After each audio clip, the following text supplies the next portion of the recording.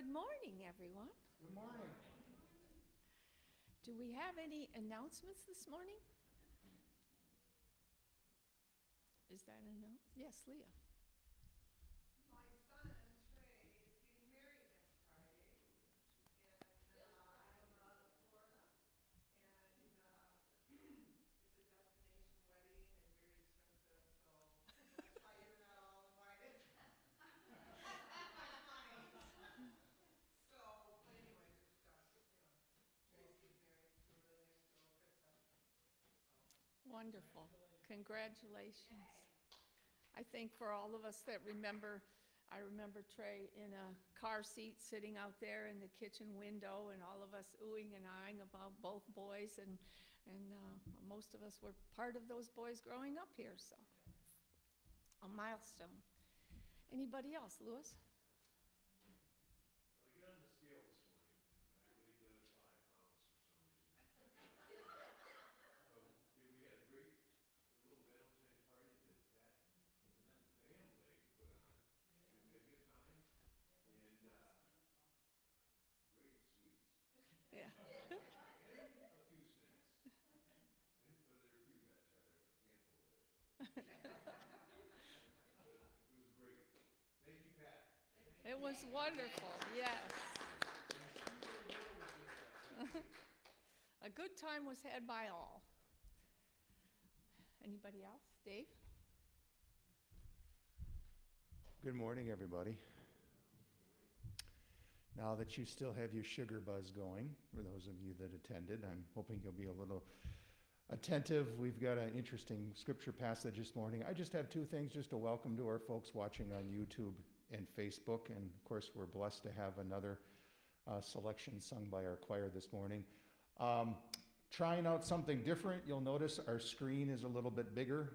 It's a purchase I think we're going to look at making. Let me know what you think this morning. The word should be bigger and clearer. The only thing that could make it better is if we put blinds on the windows, and since we're from Michigan, we are never going to deny ourselves sun on a winter day.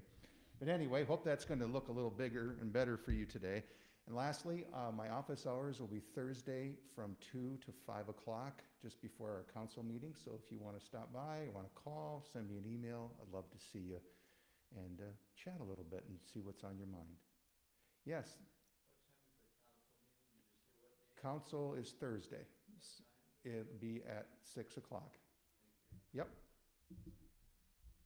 Oh, because I put it here, I should actually announce it. Pat brought this up. We have a pair of, looks like peepers, reading glasses that somebody left somewhere in Fellowship Hall or our dining room area last night. If you're missing a pair of peepers, see me after the service or just come and grab them here off of the pulpit.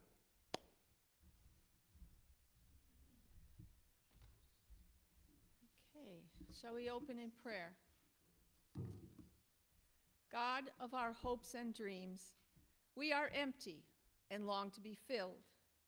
We are hungry and long to be fed.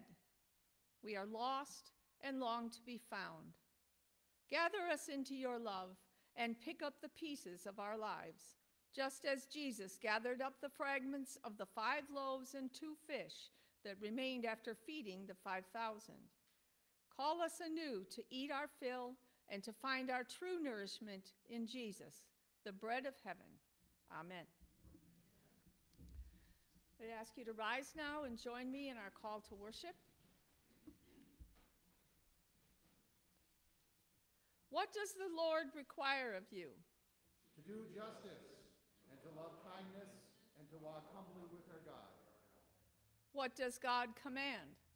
To love God with all of our heart, and all of our soul, and all of our mind, and all of our strength, and to love our neighbor as ourselves. God does not call us to ease or to comfort, But to presence and abundance and grace in our struggle. Let us worship God who believes and abides with us. Let us worship the God who will ask much of us, but will be beside us every step of the way. And now let us join together in singing number 459, O come, O fount of every blessing.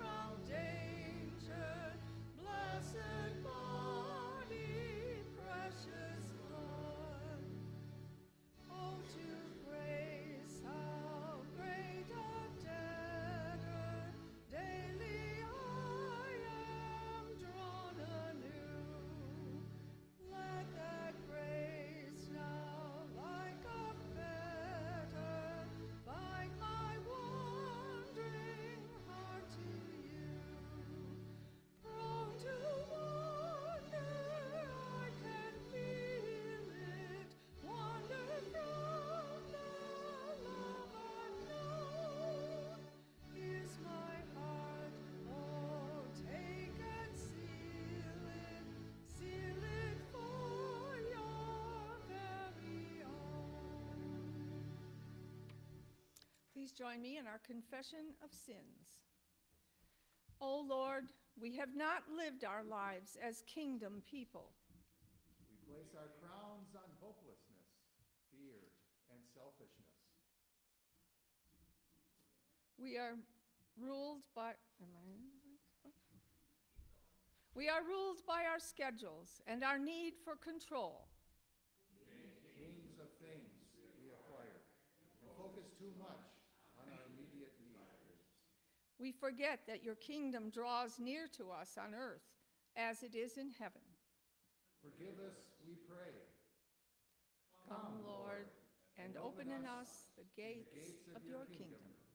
Amen.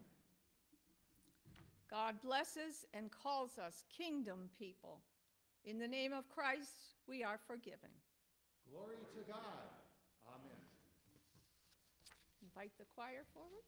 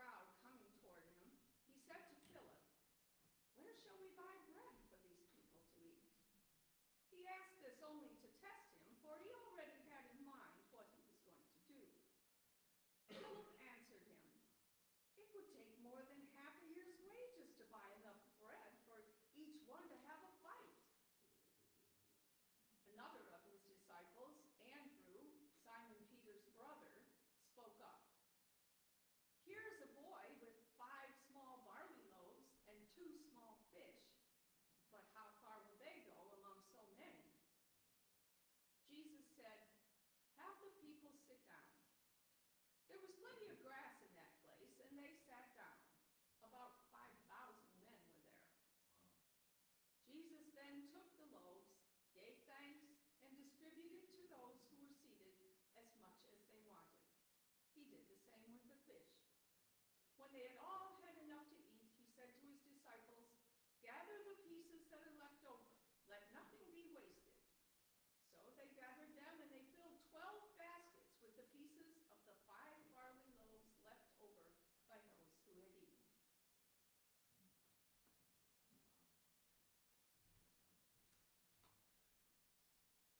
What Jan just read about the feeding of the 5,000 has a big relation to what is going to be our second scripture passage in a moment. A little bit about what Jan just read. This account in John is not the only place in the New Testament where we hear about Jesus feeding the 5,000. You can also read about it in Matthew 14, Mark 6, and Luke 9. And as I've said before, usually if you find it in 2 or 3 or let alone 4 spots in the New Testament, good likelihood that it happened. Maybe the details have been changed, but it likely happened. This is the only miracle that Jesus has that appears in all 4 Gospels, of course. And so, interesting what's cool, very, very noteworthy about John's account this morning compared to the other Gospels. We hear about grass. We don't hear about grass in the feeding of the 5,000 in the other Gospels. Another unique point in John that Jan read about this morning, it's Jesus himself that does the feeding in John. You don't really see that elsewhere. So in feeding the people, Jesus sets the stage for a future talk that he will have about food that Jan will bring to you now.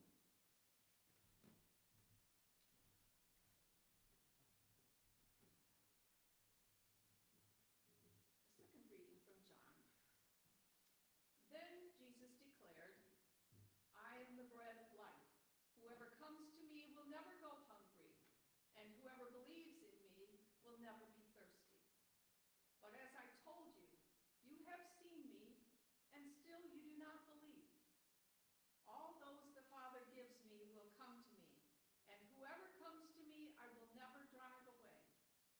For I have come down from heaven not to do my will, but to do the will of him who sent me.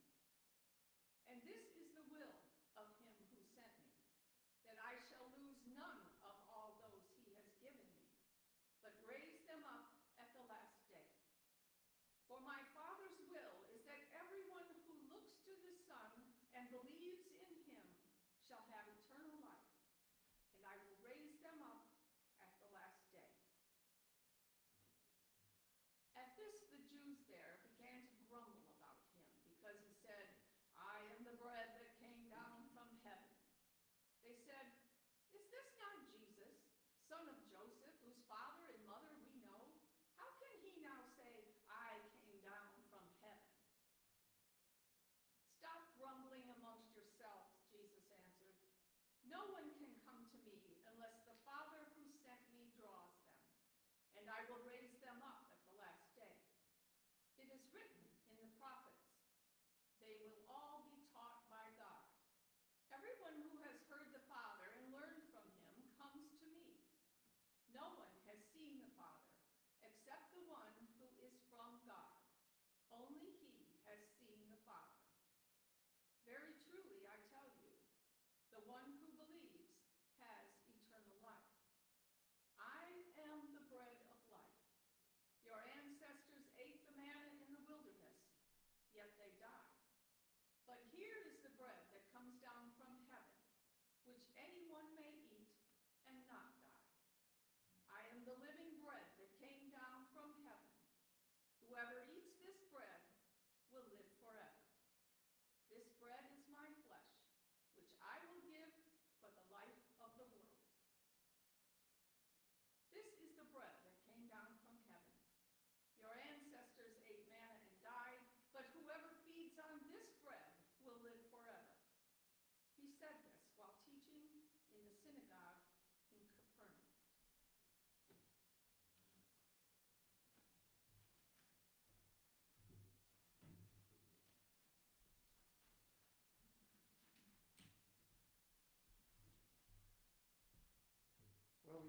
begin the sermon, I'm going to issue my apologies to Larry. Larry, I'm the one to blame because this morning in Sunday school, Blakely and I were talking about yeast. She didn't know about yeast, so if you and Sharon get a lot of questions about yeast, I'm to blame. I'm to blame. Blame it on me. But maybe we've got a future bread maker in Blakely. Yeah.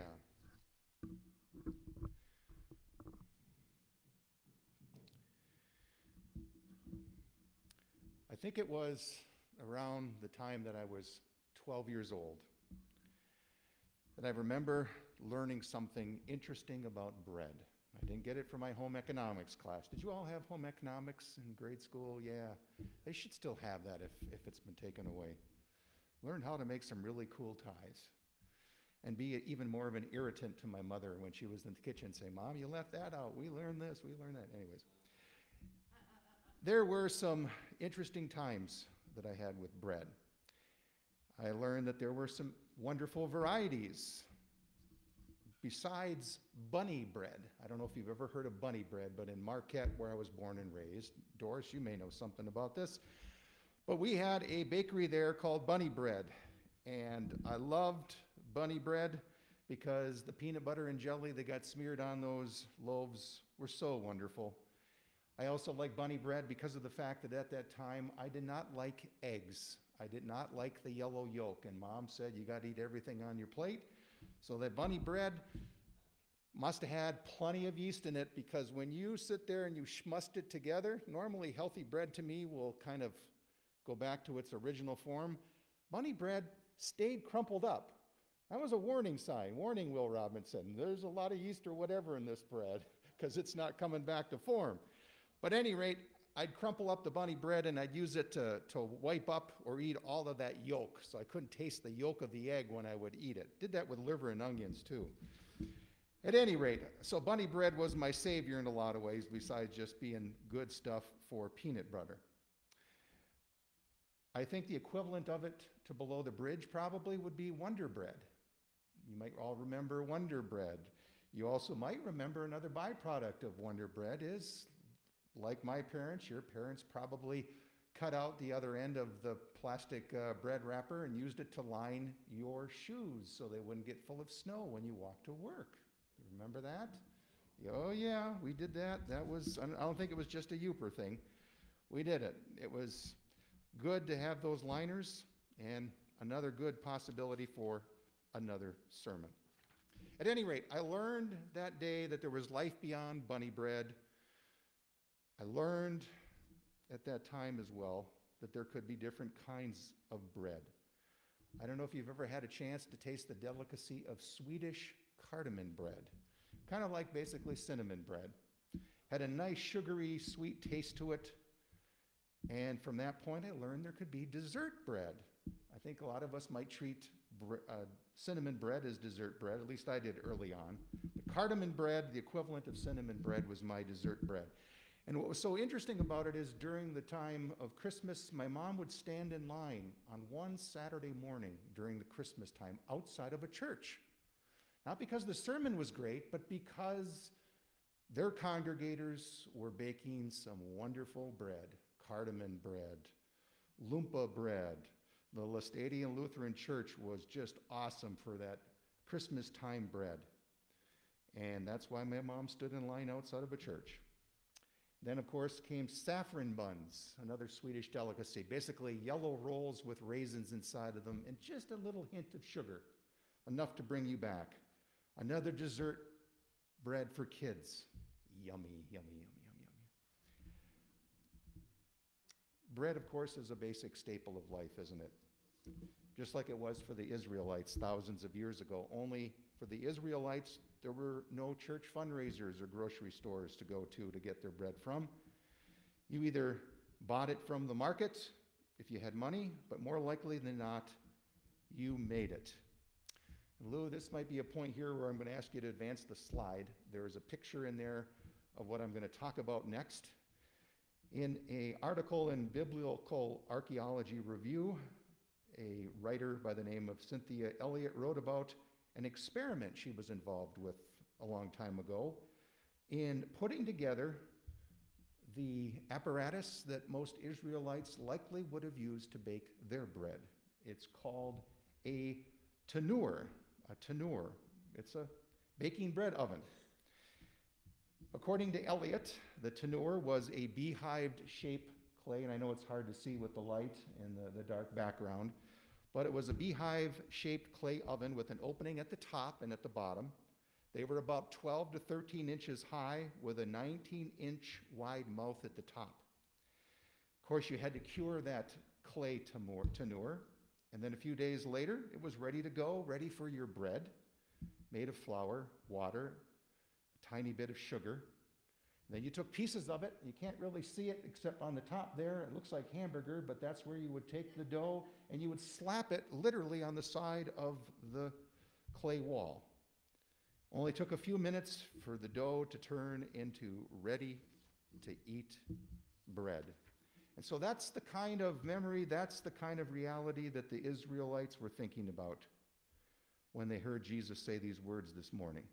By the way, the term tanur is found in the Hebrew Bible 15 times, 7 of which refer to an oven used to bake bread. Like the ancient societies and the people that came before them, the Israelites were dependent on bread, on cereals. So much so that the word for bread, lechem, is synonymous with food. As the recipients of John's words years ago knew so well, the process of turning grain into flour and then into dough and finally into bread using the tanur was time-consuming, not to mention having to construct that oven and maintain it. All right, Lou, if you could put it back on the sugary bread in the sermon slide. So, I know many of you, like the Israelites, are familiar with baking bread, even if we don't make food. That's me. We're still interested, aren't we, in how it's cooked? In his book, Cooked, A Natural History of Transformation, a well-known food author, Michael Pollan, he observes a curious paradox that we have regarding cooking in American culture. We spend less time cooking, but yet we are very interested in each and every preparation, not only from Martha Stewart. Perhaps Julia Child is somebody you're familiar with watching about how to cook. In other words, the further we get away from food, both in growing it and cooking it, the more a central role, I think, sometimes we view that it plays in society. With that in mind, we, like the early Christians in John's world who enjoy food and bread, I think want to know more about what Jesus meant when he said today, beginning in verse 35, I am the bread of life. I am the bread of life. Bread of life. Our opening verse features so much material to unpack. It's loaded with a lot of meanings. If we only had to go with just one verse today, I'd pick this one, verse 35, again, our opening verse. Then Jesus declared, I am the bread of life. I am the bread of life. And whoever comes to me will never go hungry, and whoever believes in me will never be thirsty. Never be thirsty. Putting ourselves in the minds of the early Christians who hold those words, perhaps they went right to, and again, John is writing to an early Christian community about 70 years after Jesus died. They likely knew about the word bread, lechem, of course, but they knew that it was associated with communion, for we know the early Christians were likely practicing communion in those house churches by sharing a meal and a drink with each other, much like Jesus did with his closing hours and his closest friends before he was arrested. Of course, we remember our communion practices, right? In the words of institution, last Sunday, this is my body given for you, poured out for you for the forgiveness of sins. So as we think of those words in communion, we're reminded yet again of how we are joined with each other and people across the globe in brotherhood and sisterhood at one table with Jesus during communion. We have that solidarity, that close-knit feeling, don't we, when we're at communion? Just like we are around our family holiday gatherings, right? I mean, we are food people. We love to get together. Case in point, last night. Yes, it was all desserts. Yeah, there was some bread in the form of pastries and different things and crackers, but we are foodies. There is that communion with each other as well as with Jesus. Bread, of course, as we've already talked about, is something that the Christians knew was not only part of their daily lives, but their history. Jesus, when he spoke about bread, the early Christians might have thought about to the stories they heard from their family members about the Exodus story and God bringing the Israelites away from slavery in Egypt and wandering in the wilderness. We've talked about the Exodus story, and you remember it was about maybe 4 Sundays ago, maybe more than that, where they were wandering in the wilderness and they didn't have bread. But they were fed by the manna in the wilderness, those little dewdrops that came down overnight and helped give them the ingredients to make bread and to have water, the gift of manna from heaven. So by saying, Jesus, with those words, I am the bread of life, Jesus was reiterating to them that God still provides food just like God did to their relatives in the wilderness. Jesus, God, the bread of life. So with that little history lesson this morning, Jesus plays it forward. In our opening verse, of course, there is more meaning to Jesus than just being the bread of life and never thirsting, right? We know that. Jesus, in that opening verse, peels back his identity some more for us to find out. In these early moments of his ministry in John, he utters those 2 words that, of course, we've heard before. I am. I am. He says it 4 times in our scripture passage this morning. In other words, we know what Jesus is, but we know what God is, right? I am. I am. Those same words that Moses heard from God in the burning bush when Moses asked God, what is your name that I should reveal to the power brokers in Egypt? And God, of course, said, I am what I am. So in saying I am, Jesus reveals again where he came from, the I am, the God. But what Jesus doesn't say this morning that I think is worth mentioning is he's not promising us that we're not going to have problems in life or suffer hardship. But in saying those words, I am, and I am the bread of life, and we will never hunger and thirst, Jesus is saying we will always have God and Jesus in our midst in the good times and in the bad times. In our opening verse as well, the I am claim is also expanded. That is, to come to Jesus and believe in him creates faith. Faith in him. Faith in God. In other words, John is showing here in these opening moments of Jesus' ministry and to his Christian community the early roots of faith. To believe in Jesus is to have faith. The early beginnings of faith coming together right before our eyes. Also, Jesus, in saying, I am, he's associating his own identity with the bread of life, and with believing. Believe in Jesus, believe in God. In saying also, I am, Jesus is expanding his identity to another horizon, on a new level, which I think to the critics that were listening to him, including the Jewish religious officials, it was a little troubling for them. Because in saying, I am, Jesus was making clear to the religious critics of his time that he is the Messiah, the one that everybody has talked about that would come in the Old Testament and who would be sent by God. Of course, the religious officials of that time had a different view, and they weren't buying it. And it would get worse in terms of their criticism on that point later in Jesus' ministry. We then have before us verse 38, for I have come down from heaven not to do my will, but to do the will of the one who sent me.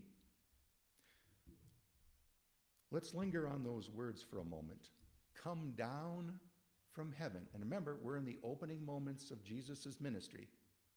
People have never heard these words before in the early John Christian community. I have come down from heaven. In those words, Jesus is saying God's kingdom has finally come to terra firma, to earth.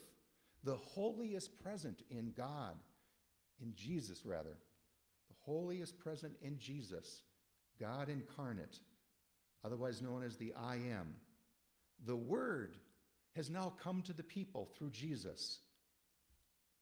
The holy intersects now at heaven and earth in one point in those early moments of Jesus' ministry outlined by John.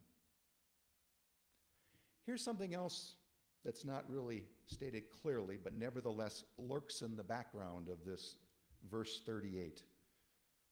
Jesus came down from heaven to make God visible and reach everyone for the very first time in human history. That's momentous. That's a little mind-blowing. There is God standing before the people in Jesus. That's never happened before. Momentous. So God is now visible and in reach for all, and that faith in Jesus, as we hear in verse 38, is impossible without God coming to earth in Jesus. And in saying those words, I have come down from heaven not to do my will, but to do the will of him who sent me, Jesus was also making it clear this. We have a response to God coming down to earth and being incarnate, God being incarnate in Jesus. We have a response. Our response of God coming to earth is to do the work, implement the teachings and all of the commands given us by Jesus. And then we have verses 39 and 40 with some very interesting words. This is the will of him who sent me, that I shall lose none of all of those he has given me, but raise them up on the last day. The last day. For my Father's will is that everyone who looks to the Son and believes in him shall have eternal life, and I will raise them up on the last day. What's also remarkable in John this morning, and we heard it in these words that Jan read, is that for the first time in John, and in these verses, as well as verse 44 that comes later, we hear a promise of eternal life. Life eternal for us on the last day. The last day. In other words, we have this life, and then the life, of course, we know this, that is to come. But now it will come when Jesus comes, when Jesus ascends to earth and raises the living from the dead. This is huge for those folks that heard Jesus say those words. And of course, they're huge for us, and we should never forget that. Here we have these words, these first words from Jesus. For at that time, we need to remember with John and his community, Jesus had not come yet. So what do you say? What do you say when Jesus hasn't come yet, as promised? But the promise, my friends, still remains. The bread that came down from heaven means that the promise of heaven now exists for everybody, all believers. Heaven and earth are no longer locations, but a truth about God's character. And here's what is so wonderful, that God's presence is now wherever we are. Wherever any believer is, God is present. Biblical scholar Carolyn Lewis made this interesting observation that has stayed with me. She said, and I agree with this, keeping in mind the role bread played in what Jan read about the feeding of the 5,000. Bread is what eternal life looks like. That's what Jesus is also saying this morning. What eternal life looks like. A bread and an eternal life that looks forward and not just backwards. Eternal life, as we look at that bread, gives us the certainty of provision, right? When we have plenty of food, we have provision, lots of food in the cupboard. But now in that symbol of the bread, it communicates us that we have certainty of being fed forever. We have enough nourishment. It's always going to be there for us in good times and bad. And that promise that we will have eternal provision in that bread and with Jesus carries forward all the time for our grandkids, for our kids. All you have to do is believe. And what one gains when one believes, Jesus makes clear this morning, is eternal life and resurrection on the last day of our lives here on earth. Jesus essentially looks forward and backwards today, and he communicates to us that our faith in Jesus shows us our present life and the one to come. Related to our promised resurrection by Jesus that we hear about in John this morning are some more important words that are in verse 44. No one can come to me unless the Father who sent me draws them, and I will raise them up on the last day. Interesting words. Unless the Father who sent me draws them, us, and I will raise us, people, on the last day. In these words, in bold and big text, we should underline them. We have a choice when Jesus says these words. God naturally draws us closer to Jesus Christ. Naturally does that. God makes us go ever so close to Jesus, but we've got to take the last step, don't we? We've got to make the extra effort and go across the finish line and get closer to Jesus. God invites us to a relationship with Jesus. Yes, Jesus invites us, but here Jesus is saying, God says, come closer to Jesus, invites us closer to Jesus so we can have that relationship.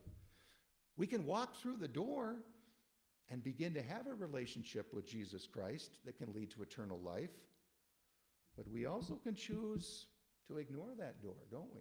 And not go through that door. Jesus in his word says this, God leaves it up to us to come to Jesus. All right, I'm going to tell you something you know already, but it still bears worth mentioning. We're here in this place because we already have a relationship with Jesus Christ, and we want to nurture it, right? We want to maintain it. The key word here is maintain. Maintain. For we know that we do stray. We sin. Sin represents a broken relationship that we have with Jesus, caused by evil, or sometimes we get distracted and we're drawn to something else. And then we stray. We stray away from Jesus. Perhaps we stray because of materialism or greed. But Jesus is the bread of life. He's at the table all the time, waiting for us to come back. Always waiting for us to come back and walk through the door and begin anew any broken relationship we have with Jesus and sit at the table once more and establish that relationship with him. Finally, we look at verse 46 in these words. No one has seen the Father except the one who is from God. Only he has seen the Father. With these words, Jesus makes it clear to believers and non-believers that are there before him and us here today, that when we look at Jesus, we see God. We see God. I know this is elementary, but I really think it's important to just stop for a moment and think about that and soak up this fact. Want to know what the divine looks like? Here it is. The bread of life, Jesus. Want to know how God talks while God is on earth? Look at Jesus. This is what the bread of life looks like. This is important, and that's why John, of course, writes about it. Since the people living before him, still waiting for Jesus to come. They know that he died. You know he's been resurrected. But in the meantime, they have bread to focus on. The reminder of Christ in their midst. So as you leave today, and every time you have a poppy seed muffin, chocolate chip muffin, or 3-day-old Meyer submarine sandwich bread. Always remember Jesus and the bread of life, the presence of Jesus, the visible presence of Jesus, not just lurking in our midst or working and walking through other people around us, but visibly in our midst in that bread.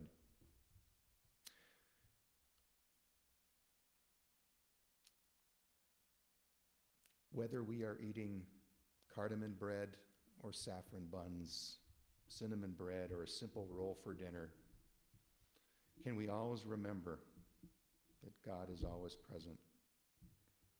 Always present.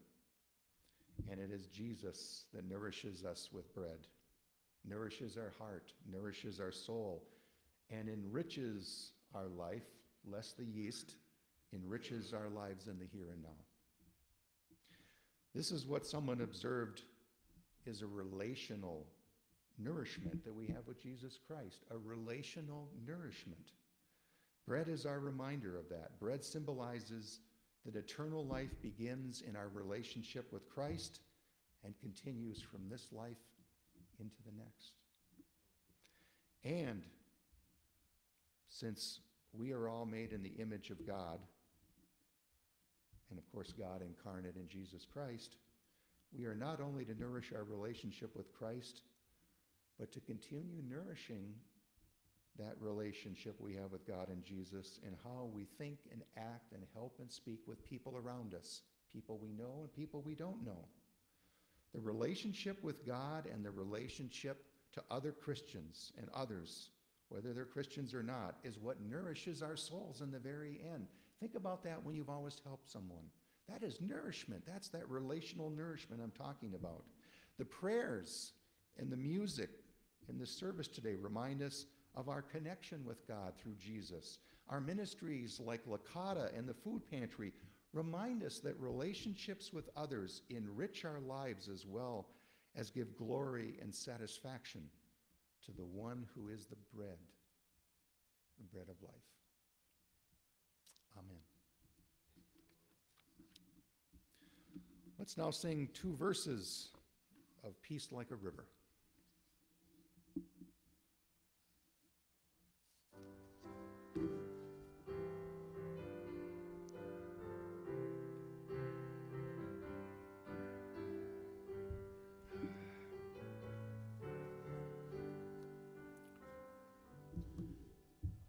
I've got peace like a river. I've got peace like a river.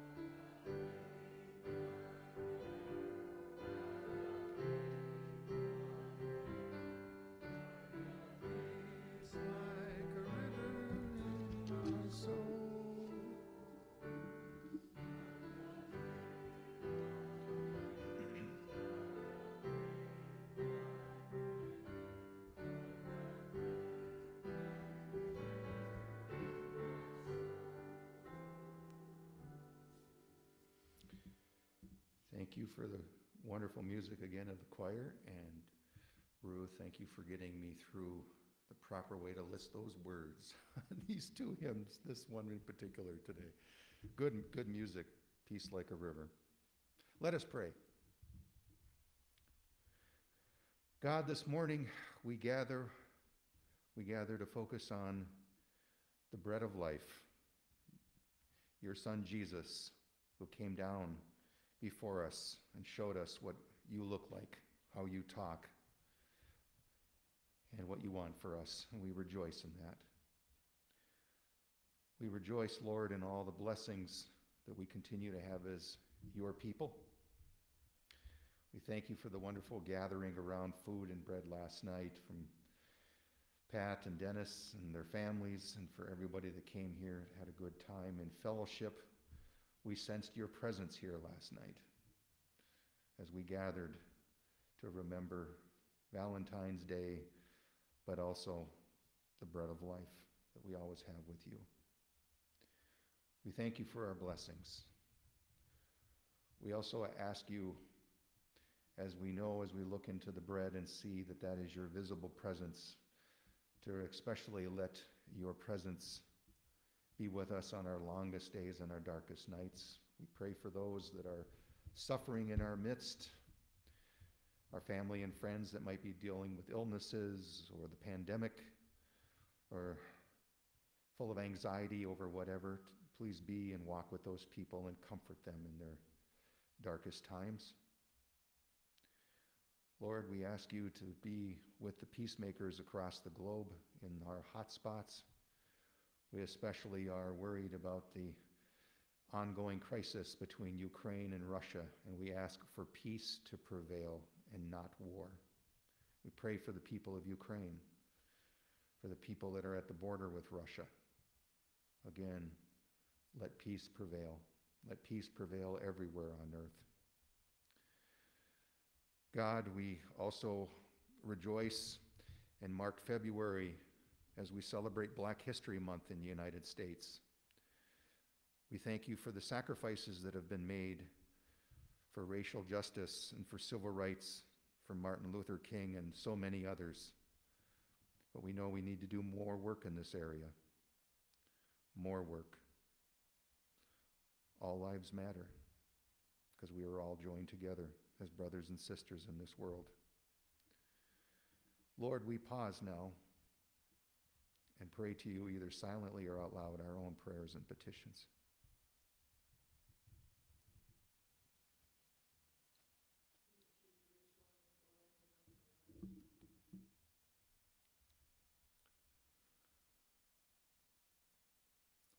For Noah and for Barb.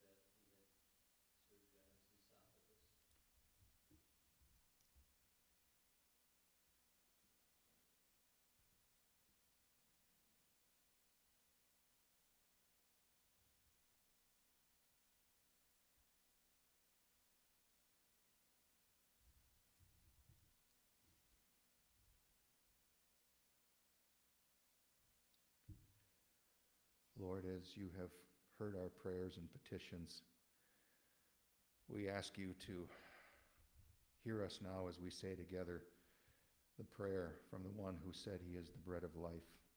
We say together, Our Father, who is in heaven, hallowed be your name.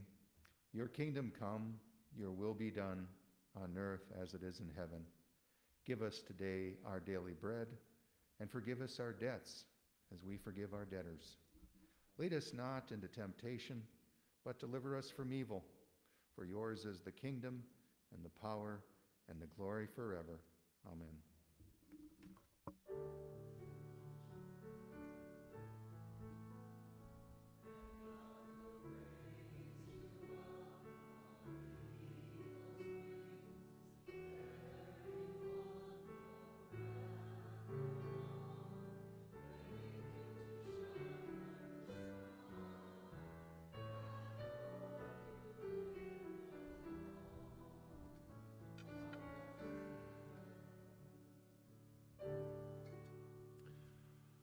Would you join me in saying our offering dedication?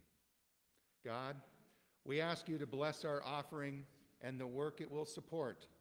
Let these gifts bring your word to life in the world. May our giving, our living, and our loving be acceptable to you in your sight. Amen. Now would you please rise? Let's sing our closing hymn.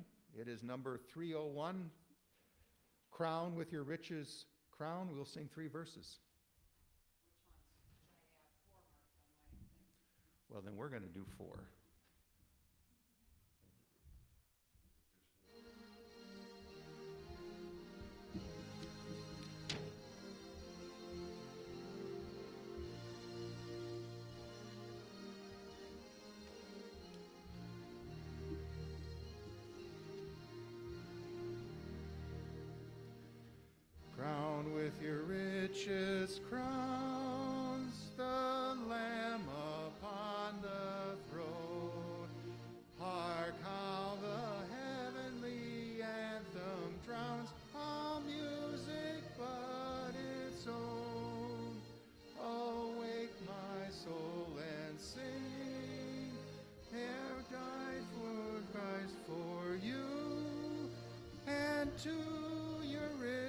and Savior brings your thanks for life made new.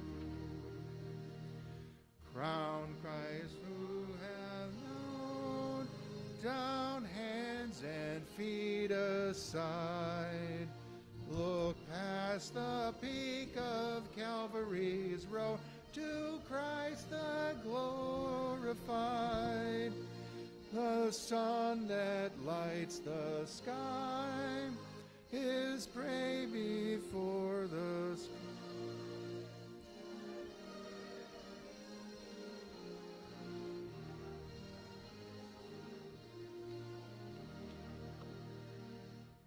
Crown Christ the truth, the life, who triumphed o'er the grave, and rose victorious in the strife, this fallen world to save. Christ's glories now we sing, Christ's name we magnify, who died eternal life to bring, and lives that death may die. Crown Christ who holds the years, embracing space and time. Around the rolling spears, the sublime. All hail, Redeemer, hail, for you have died for me.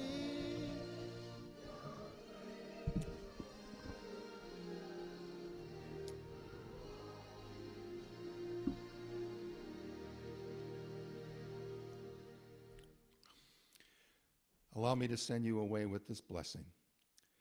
May we always, wherever we may be, with bread before us, to know that God is before us, Christ is before us, and Christ is with us always. Go now, my friends, to love and serve the Lord, in the name of the Father, and the Son, and the Holy Spirit. Amen.